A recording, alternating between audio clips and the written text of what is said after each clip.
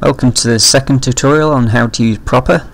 In this tutorial we're going to cover optimizing your props by reducing vertexes and simplifying your collision meshes to ease up physics calculations on the source engine.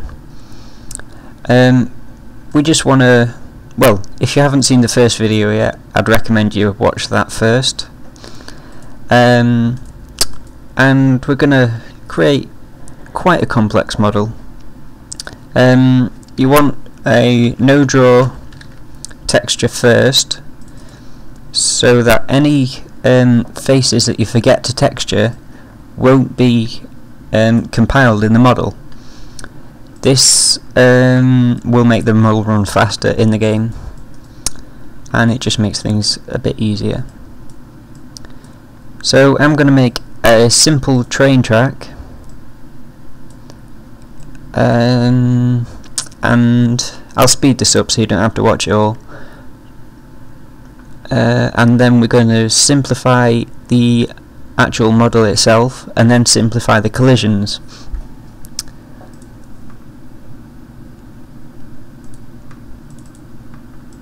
Okay, now we've got a model. Just a few things I want to point out. No draw, when it compiles the model, will it won't compile any vertexes there, so it's just like invisible, like that.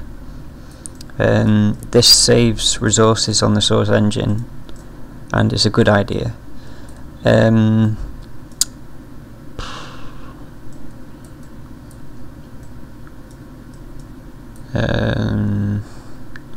Okay, so now we've got the model.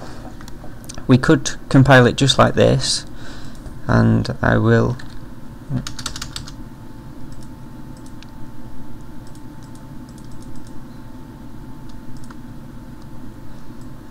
I'll just compile it with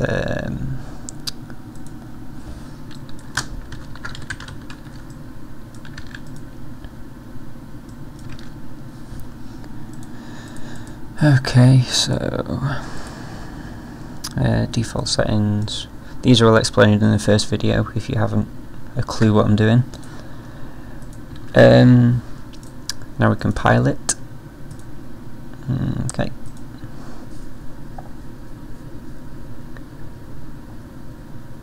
And we can close that, restart hammer.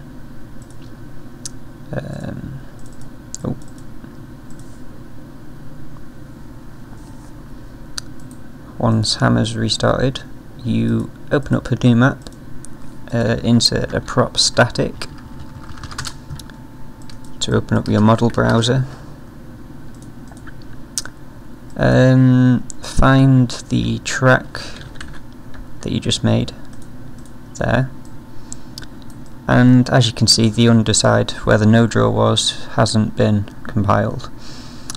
Wireframe, that's not looking too bad, so that's well optimized. However, a collision model is not very well optimized.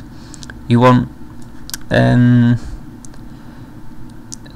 players don't really need to be down inside between these, so you could just merge all them together and create one big box.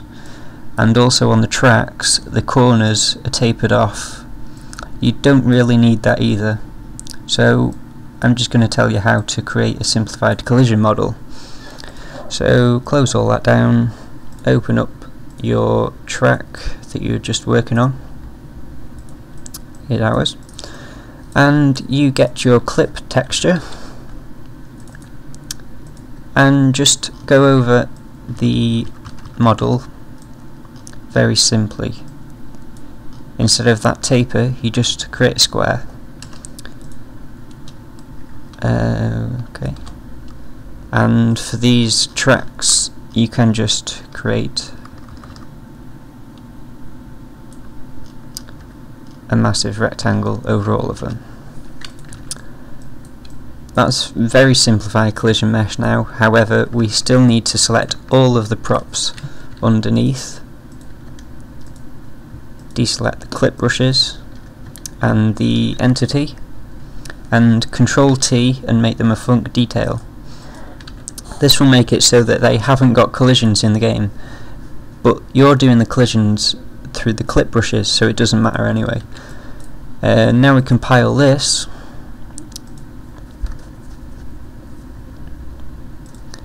and we can restart Hammer again.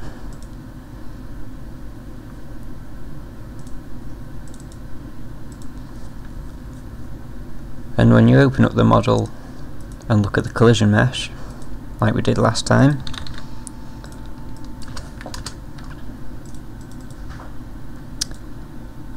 looks exactly the same. However, turn on the collision model, it's much more simplified and easier on the engine.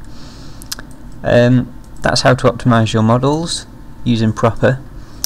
Next tutorial might be on physics props, I don't know yet, because I haven't got around to learning how to do them.